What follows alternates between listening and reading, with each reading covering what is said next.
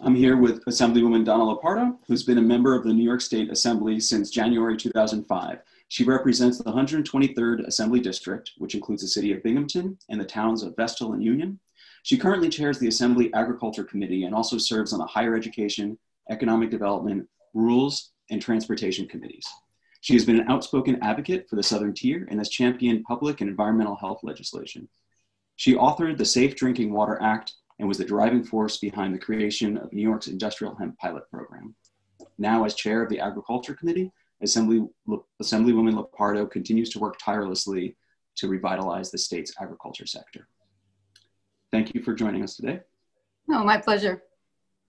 So it's been 50 years since the first Earth Day, when people across the US came together to fight for a healthier world. Now more than ever, people are relying on the natural world as a source of calm and health. Can you share what Earth Day means to you?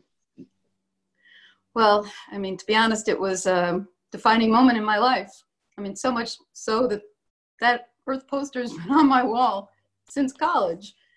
And it galvanized a generation, galvanized generations to come. It will be something that turned a corner on terms of bringing people together, about raising awareness about the fragility of this place we call home. At the anniversary, the 20th anniversary, I helped organize with a group of friends an Earth Day celebration. Earth Day Southern Tier was the group that came out of that, and it has been the longest continually operating Earth Fest, certainly one of them in the country, until this year.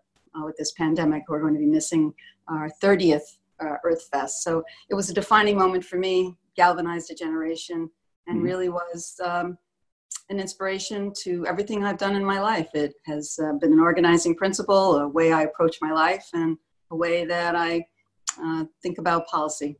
It's been very important to me. On policy, you've been an environmental champion. What environmental policies are you most proud of or most excited about accomplishing in the near future?